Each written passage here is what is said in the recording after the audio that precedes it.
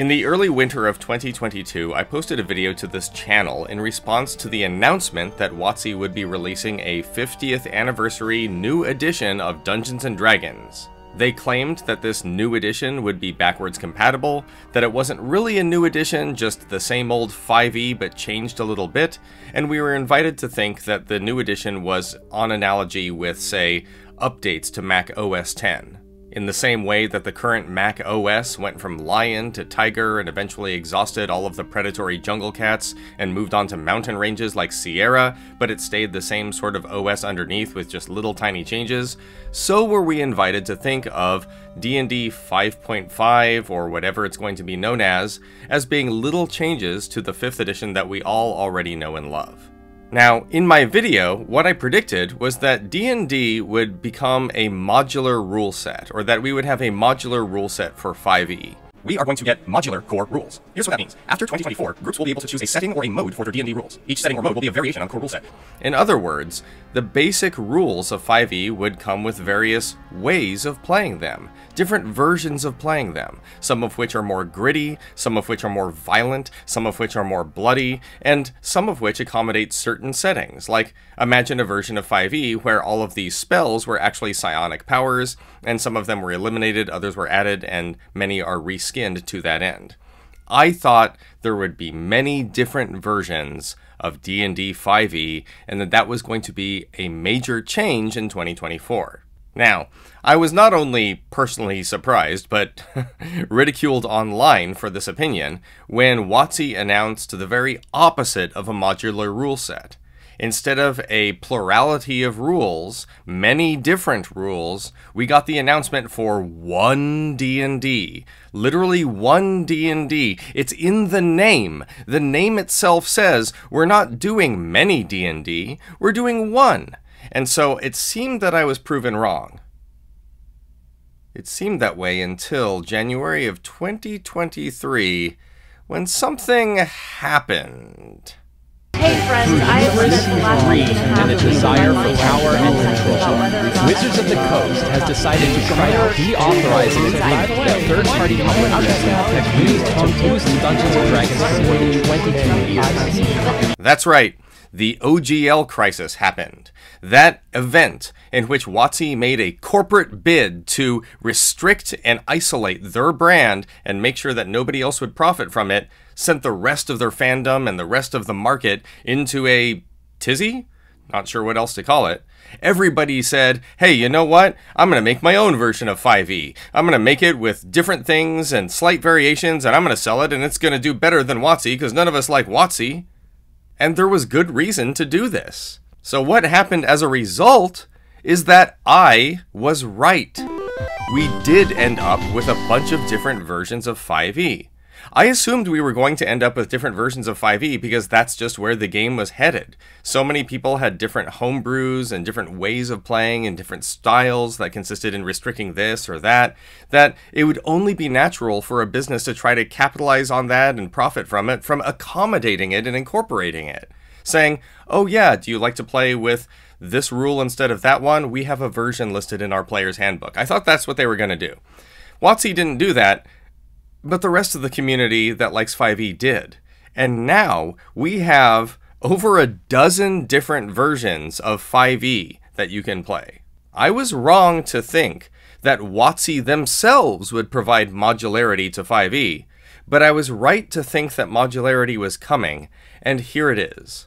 So in this video, which is something of a little victory dance for me, I'm going to talk about just a few of the many versions of 5e that you can play. And I imagine that the number of versions of 5e that you can play in the future are only going to increase. So by the time you watch this video, there might already be dozens of versions of 5e, and we're all enjoying them in various different ways. So here we go. Now I divide all of these different versions of 5e into basically 3 different groups. The first group is what I call the tune-ups. You know, like how you take your car for a tune-up. These are versions of 5e's core rules where they don't change too much, they just make little adjustments to make the overall system work better, and sometimes to stylize it in a very subtle way. These include Tales from the Valiant, Level Up Advanced 5e, G7 D20, and a weird little homebrew called Darker Dungeons. All of these systems are basically 5e, but they have subtle differences when it comes to things like inspiration, proficiency bonus, armor class, and other minutiae of the 5e system. Darker Dungeons in particular seems to have this ambition to include every other cool mechanic from every other RPG that they can find. G7D20 has its genesis in efforts to adapt Lord of the Rings to a 5e rule set.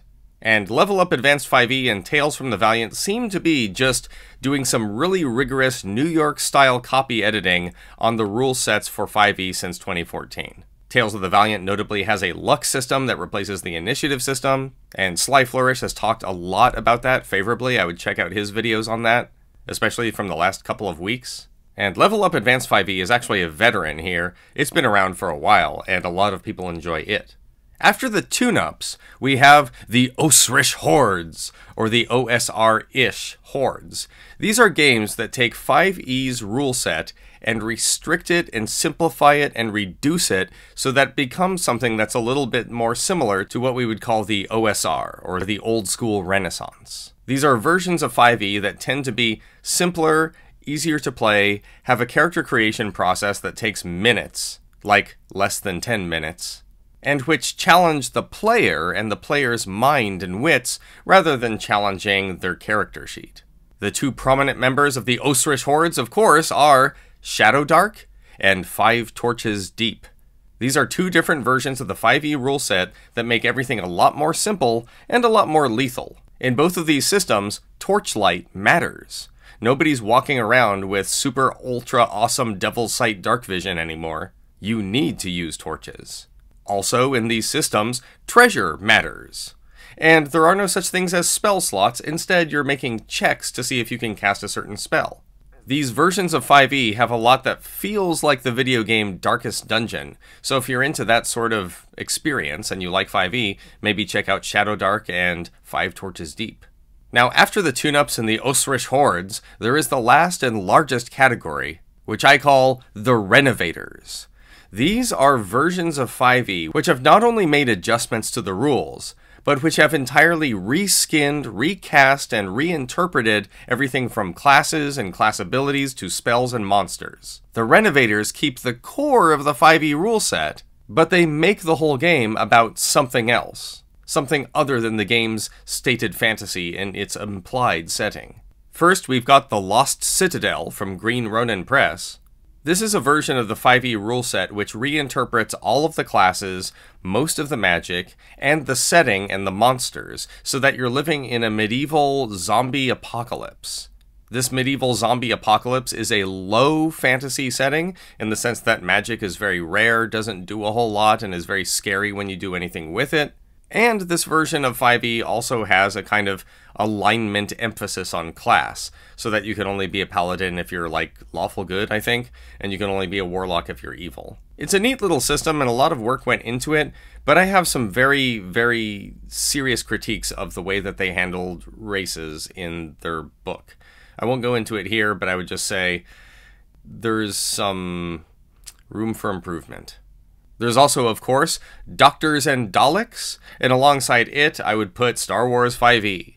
These are two different versions of the 5e core rule set which reconstrue the classes, class abilities, and other features that are accessible to PCs as elements of a beloved sci-fi franchise. As you might expect, Doctors and Daleks is sort of a Doctor Who-ified version of 5e, and Star Wars 5e is, well, Star Wars for 5e. You've also got Gene Funk 2090. This is sort of a cyberpunk version of 5e. You can play 5e, but sort of in a cyberpunk setting, and with cyberpunk characters, and it's all, you know, Shadowrun Scotty sprinters, but without the actual rule set. You get to use 5e's rule set instead. Then you've got Magi Knights, or Magi Knights, or Magi Knights. It's sort of an anime-ified version of 5e where the rules and the rule set have been adjusted, as well as character options have been adjusted to facilitate the kind of action and storytelling that you would expect in an anime show or in an anime movie. Which is different from Esper Genesis, a version of the 5e rule set that tells more classic sci-fi stories. Ones where the sci-fi does not place emphasis on either cyberpunk, late capitalist desperation, or in anime aesthetics. It's much more like, I don't know, Starfinder or something, but if you had it for 5e. And finally, last and weirdest, but most adorable, is Pugmire.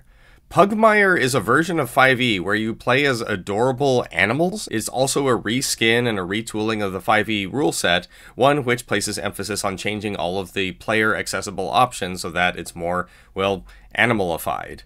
Now, that's already over a dozen different rule sets for 5e, or a dozen different versions of 5e. Tales from the Valiant, Level Up, Advanced 5e, G7, D20, Darker Dungeons, Shadow Dark, 5 Torches Deep, Lost Citadel, Doctors and Daleks, Star Wars 5e, Gene Funk 2090, Magi Knight, Esper Genesis, and Pugmire. That's 13 different versions of 5e that are all out there that people play and enjoy.